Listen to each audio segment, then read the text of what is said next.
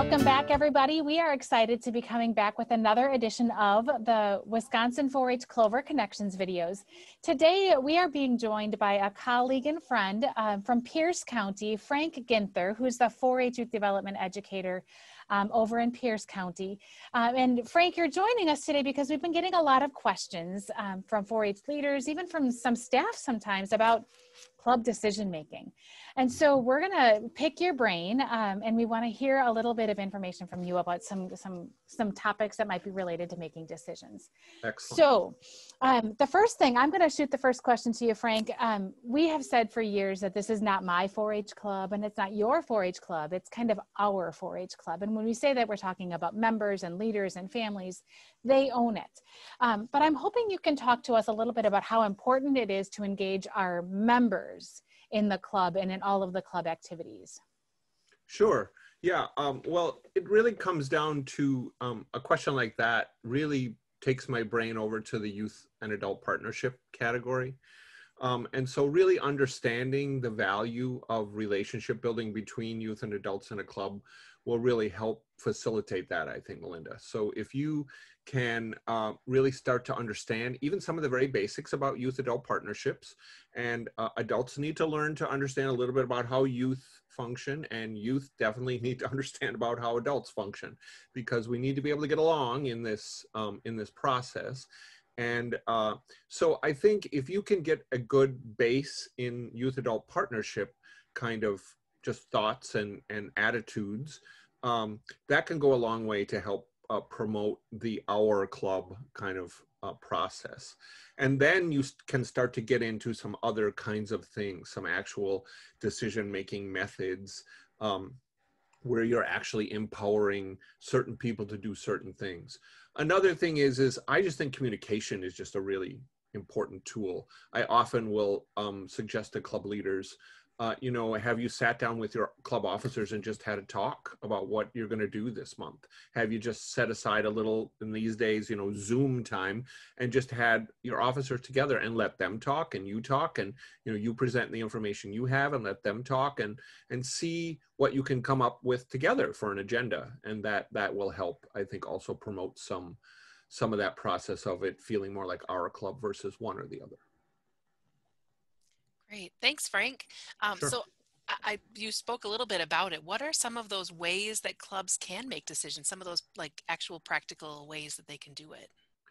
Yeah, well, the most classic way that clubs actually make decisions, and bodies, or they're actually the really official name for a group that uses the old parliamentary procedure tactics, are called deliberative assemblies. That's kind of a cool name, but and we wouldn't even probably think of our 4-H clubs that way, but they certainly can be. And I would say about 95%, anywhere between 85 and 95% of bodies around the world, legislative and group and club and organizational bodies, if they're going to get into some sort of techniques of making decisions, they're using parliamentary procedure. So, but there are other ways certainly to do that. And I think one of the key differences is to be able to think about this idea of consensus building and how you might build a consensus in a group. And so the real difference is parliamentary procedure, and we might talk about that a little bit more detail down the road here, but I think it really wants you to present an issue out there and then kind of have the debate around it.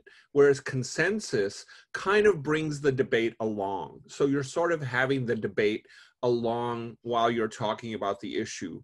And then gradually you're hammering out little bits and pieces here and there to see, oh, we might need to change here. We might need to get collaborative here, or compromise here. And so I think those are probably two of the key techniques that you might use: consensus building, or this more formal thing called parliamentary procedure. The other thing is that sometimes groups can make some other ideas and plans that are maybe just a little bit different, and that's really up to the group. So that's again where that communication comes in, and the group is just going to decide, you know, well, we're going to decide things by just having committees take care of things, which you can refer to in parliamentary procedure, or you can be a little more informal about that too. So, but the two kind of classic ways that you're going to be making decisions are probably consensus building or parliamentary procedure. And it kind of depends on how you drag the debate along. If you drag it along with the issue, or if you're more formal about putting the issue out there. You know, Frank, I think you brought up some really good points. And we've heard the word parliamentary procedure a lot throughout our conversation today. But what if somebody doesn't know how to use that? Do I have to use it in my club? Or is there maybe some abbreviated ways that we can do some different things? So what are your thoughts on that? Sure. Well, first of all, it is a remarkably old way of making decisions. I think it goes back to about the 1500s, and it comes from British parliamentary law, and so it's got some roots to it. So, and I think one of the things you really need to think about is how, and this is going to sound sort of weird, but how unruly is the group? How unwieldy is the group? I mean, parliamentary procedure was really invented so that groups that were really unwieldy and unruly to have some order, you know, and that's why they used the book Robert's Rules of Order. And it was actually, that book wasn't written until the late 1800s, till about 1876. And that book was written by actually a military man whose last name was Robert. And he saw this happening in organizations that he was in the San Francisco area. So that's a little history behind it. Now, there are pieces that you can master pretty easily. I think if you just can get some basics about getting people comfortable with moving motions, so getting them to think about how you move the issue forward, not make the issue move forward, but move that issue forward. Getting people to be comfortable with how you might refer things over to committee groups, because that can move the agenda along, so you don't kind of spill over to a consensus discussion, which just goes on and on and on. And then you kind of lose where you're at with your parliamentary procedure. I think basic voting, just doing some practicing, and sometimes with different kinds of skills. Maybe it's a visual vote with a hand raise. It doesn't always have to be just a vocal kind of a vote. There's lots of other ways you can do basic voting. I mean, where people show a preference, standing up, sitting down, maybe putting something in you can vote by putting something into a certain, one side of a container or another. So I'm going to vote this way, or I'm going to vote that way. So if you can get some of those basic things about moving issues forward and then doing some basic voting, that really gets your feet wet. And then now you can start to get into a few more things. And then I think adjourning, also learning how to formally end your meeting. So those are some pretty basic steps that you can do. And in some ways, I think they're a little bit easier to learn than consensus. Consensus requires a lot of talking and compromising along the way, and a lot of discussion. And often we're finding that young people aren't comfortable saying a lot. So if you can get them to master some basic Parley Pro words, you can do quite a bit with just doing some basic things. Frank, I love the line of moving the agenda forward, because that really helps as we think about when people make a motion and they say, I move. Now I know why they say I move instead of, everyone learned I make a motion. So I'm curious about who makes the club decisions. Is it the parents or the leaders? Who does that? Well, I think, Marie, it's really, again, a combination. There are some decisions that probably do need to be made more exclusively by adults. I mean, if you've got a bunch of younger kids, they can't decide who's going to drive. I mean, because they don't drive, right? So, I mean, they're not going to be able to really not efficiently really make that decision.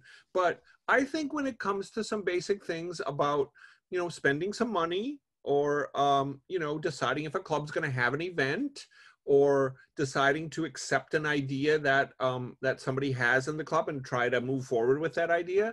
I think young people can really work together to do that with a little coaching and help from adults as well. So that takes me back to kind of what I said at the beginning, is learning about those youth-adult partnership kinds of relationships, how to really get some good communication going, build some trust, have some basic meetings ahead of time with officers or with groups who are working on a small committee. And then I think you'll find that decisions can really be made pretty much by youth in our organizations, with some coaching and help from adults. And I mean, we don't want the club, you know, spending every penny they have on, you know, candy, you know, on the first meeting, you know, just because they have $500.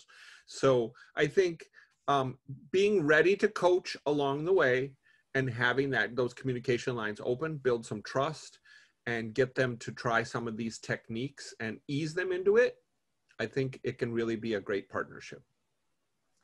Frank, I want to thank you for joining us for this edition of Clover Connections. I think we could probably do a couple more videos, deeper dives into some of these things. I've learned a ton. And I think I came in knowing a little bit. So if you've got questions about how to do any of those things that Frank has just mentioned, remember that we are all here for you. And make sure you join us next time for our next edition of Clover Connections.